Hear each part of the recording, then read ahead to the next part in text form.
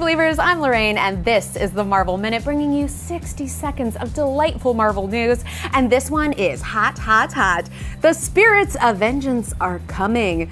The new series Marvel's Ghost Rider, starring Gabriel Luna, as well as Marvel's Hellstrom, are making their way to Hulu in 2020 as Marvel Television and Hulu expand their partnership with the addition of these two new live-action series. Cue the fire. And a new episode of Marvel's Cloak and Dagger drops this Thursday at 8/7 Central on Freeform. Get ready to face the music. Andre has been exposed for what he really is, and there is no turning back now. Oh, and once you have watched that episode, you should catch up with the Marvel After Show, where we are talking about everything that happens in Episode 7. It's available wherever you listen to podcasts. I'm on it with Angelique Roche. It's fun.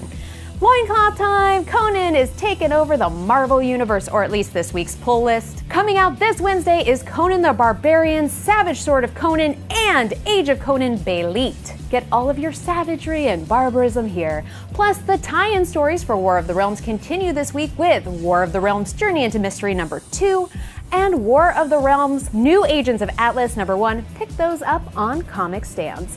And last week, the new trailer for Marvel's Agents of S.H.I.E.L.D. dropped, and it was epic and also very emotional. You can see Clark Gregg's new character in action and the ripple effect that his presence may cause. Wishing Mac all the best as he steps up as director. It looks like there is going to be a tough fight ahead. Catch the Season 6 premiere this Friday at 8/7 Central on ABC. And in some quick Marvel Games news, Ronan joined Marvel Puzzle Quest last Friday, and check out that sword. Ooh, so pointy, much stabby stabby. Download the game in the App Store or on Google Play, and that's all the time we have for this week. But hey, I'll see you next time on the Marvel Minute.